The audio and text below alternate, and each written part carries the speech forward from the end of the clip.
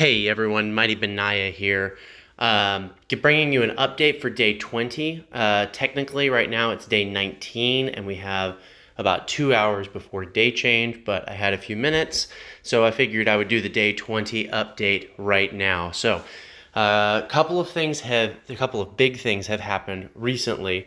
So we're going to go from the east to the west, and we will discuss things that have happened and plans for the future in each section. So, first major thing that is happening, I actually lost a cruiser over here, but Sweden, Maverick, is moving in and pressuring Russia in the north. So we are working on taking St. Petersburg. Russia did take this province from Denmark, and I don't remember if that happened before or after the last video I did, but they did move in with several artillery pieces, which are right here, in order to fight Denmark. So what we are doing is we are slowly moving some troops south. Sweden is moving troops south to take over this province and threaten St. Petersburg. What that has forced Russia to do is bring artillery pieces, also moving troops and artillery south to take this province. So we're moving in from the north and the south and pinching St. Petersburg, the capital of Russia. So Russia has had to move troops north to deal with that. They have not had to deal a lot with this southern flank, but Germany is also poised to strike at Russia here. You can see 2 German cruisers there, and in addition to the Swedish cruiser. And so as we pinch from both directions, pushing Russia into an unfavorable position, they've had to pull a lot of their troops from the south. Now, Austria is pretty much gone. Poor Spankerton is about dead. The Ottomans pushed in and took Budapest and then Vienna, and Germany declared war and has taken Prague, Krakow, all of these territory. Linz, he already had Munich, and he is pushing towards Innsbruck, and we are pushing to take Trieste. So we are about to knock him out of continental Europe. His team has already given him, and we'll go over this later, this territory, so he will remain on the map. But we have taken a huge amount of territory. Austria-Hungary is no longer a threat in this game. They do have a sizable amount of troops, but they have been moving those troops steadily. There's no fort here anymore, and they have been steadily moving those troops back in retreat. Germany and I traded a single province so that I would have a place to land and regenerate morale on troops on the continent. So not really anything super important there. You can see that, you know, this province is blue and this one's green now. Not really anything big there. We are, though, now attacking Nancy. We might be able to see it arrive. 2 minutes. Okay, so as long as we look in 2 minutes, we'll be able to see all of them hit. So let's go over the other things real quick. I am moving 19 troops down into Italy to cut off any retreat and also just absolutely go through. I think Italy is really struggling on troop count. They've got 1 troop here, 1 here. Not sure what they have here, but I've got a cruiser coming up to assist. They've already lost this province, Palermo, which is their oil production. So they are hurting all the way through the Italian peninsula.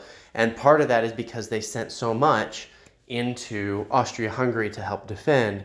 And whenever Germany and Ottomans simultaneously declared war and crushed Austria-Hungary with artillery barrages, there just wasn't much left.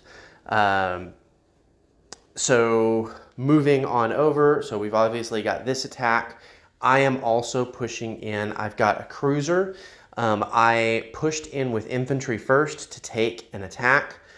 These two cruisers are at full health, and I'm trying to knock out an artillery. He does have an additional artillery coming up, so I'm going to have to watch that closely.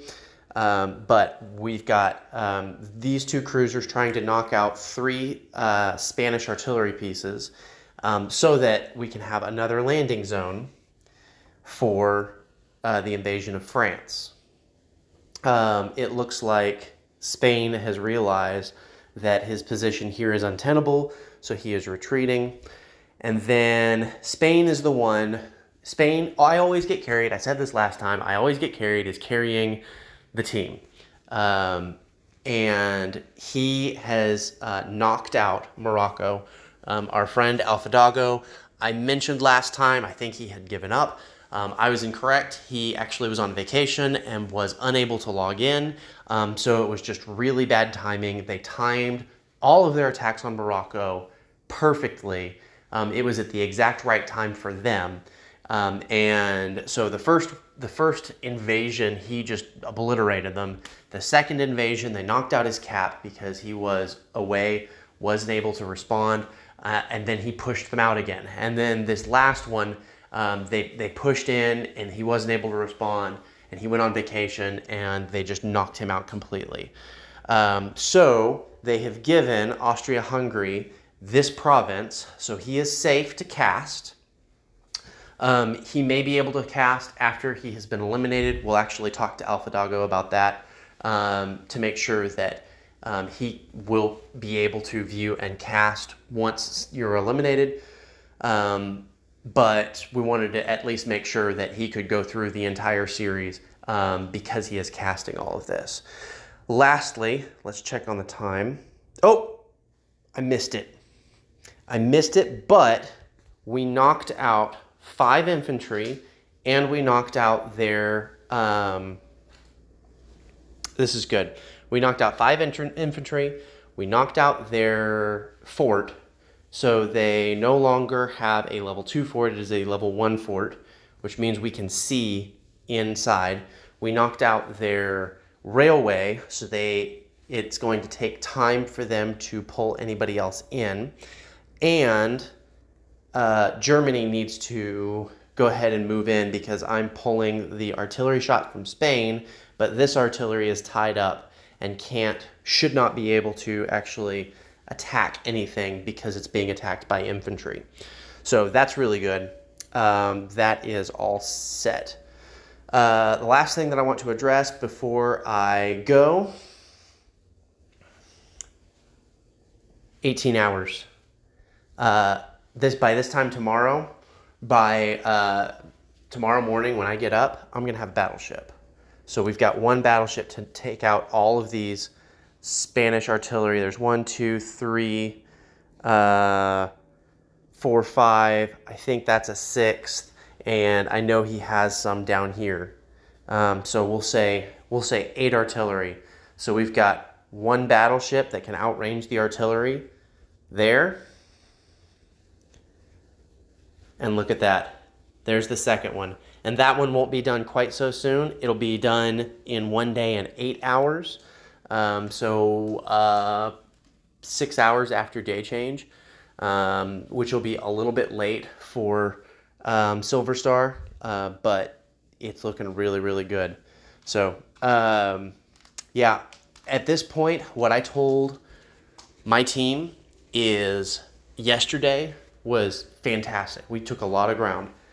Today, day 20, we are going to, I anticipate it being a big day as well, because we're going to make progress in Russia, we're going to make progress in France, we're going to make progress in Italy. We're probably going to all but finish off Austria. So the only untouched nation is the Juggernaut. I always get carried away, because if it were not for his teammates being targeted, he would be carrying away this this game.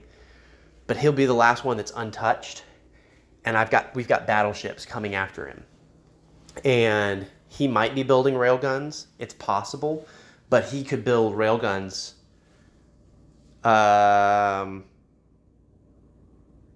Here. This is the only location he could theoretically build a railgun, because it's the only location he has a railroad and a factory. He doesn't have a factory here. He does have a harbor. He doesn't have a factory here yet. He doesn't even have a workshop there. He only has a workshop here, so he could theoretically build a factory there, but that's real close to France. So that would be in danger of being lost before he could get a railgun on. So once those battleships finish, the one here and the one here, it will likely be the end of the line for the other alliance. So yesterday was awesome. Today is going to be great. Tomorrow we get battleships. So this is going to be quite the weekend.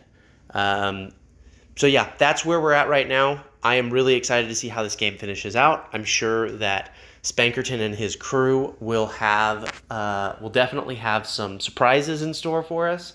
They definitely have over the course of this game, the last several weeks. Something that you will probably be aware of when you see this, except for my team. I have chatted real briefly with Spankerton about doing like a podcast style. He can ask me questions and I can ask him questions before we've watched each other's videos, to get perspectives, learnings, why did you do this? And so I'm excited to talk to him about everything that he has done in this game. He and his entire team. It has been really tough, and they've done a really, really good job. But as good as they've done, like my team has done phenomenal. Specifically, I've had several conversations on Discord, voice conversations with Silverstar. He thinks a lot more economically than I do. Whenever I am planning where to attack, I think military strategically, and he thinks about resources. So I'm thinking, hey, I can defend this location better, and he's thinking, hey, you know what? There's no reason that we should take that province right now, because coal is not going to help us, and taking their coal isn't going to hurt them at this point, but maybe in the near future or something like that. So he does a good job thinking about the economics of it. And so having those conversations with him has really upped our game as a coalition, as a team, because we've got both sides looking at all of the different sides as to what we're planning on doing. I'm gonna let you go though. I will see you next time. I'm really excited to show where this war ends up. Like I said, we're finishing off Spankerton. We'll probably work on Baderick and Benjigun here momentarily. I always get carried. You are going to be saved for the last, because you have really built up your infrastructure, and other than, sending battleships your way, I really don't want to take you on the ground. But yeah, that's all. Until next time, Soli Deo Gloria, and I'll see you next time.